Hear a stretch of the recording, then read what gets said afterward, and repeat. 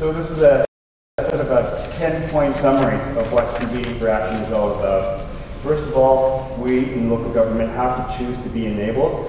And I come from local government, and I have to say that a lot of times we like to blame or put on senior government the responsibility of saying, hey, they haven't provided a framework for doing this, or they've created a problem. But there are things that local government can do, so we need to choose to be enabled.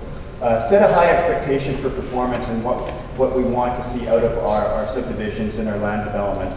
Embrace a shared vision with each other. And then collaborate as a regional team so that we can align and integrate efforts. And then when we see things that happen on the ground, celebrate these successes and innovations. Connect with one another through the community advocates like streamkeeper groups and other notables in your community. And then all this is designed to try and increase the capacity of our local government staff. Promote this sense of shared responsibility.